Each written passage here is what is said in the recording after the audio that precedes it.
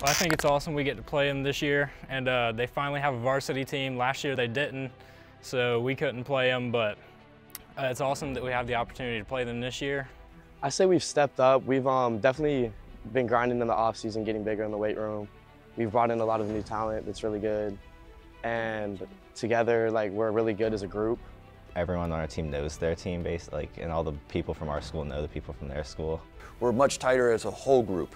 We've been getting reps in since spring. I mean, we had the spring ball. We've had summer workouts. We've been really putting in the time and effort. I mean, it's nothing new. We've just really taken it to the next level. We've been putting a lot of hours in and working really hard, and there's a lot of pressure this year. We train harder. We want to win this more than they do, and we're going to give it everything that we got.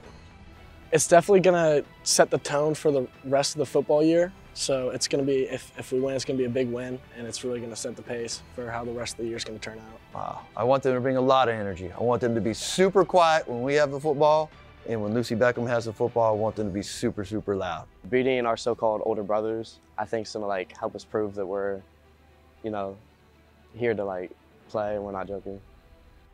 Walk over the trap, take over the trap. Good luck, because you're going to need it. Like last year, we beat them in lacrosse, we beat them in basketball last year. Now we just have to beat them in football and prove that we're better. If they think we're just going to be an easy opponent on our senior night, they got another thing coming for them. We're coming for their throats.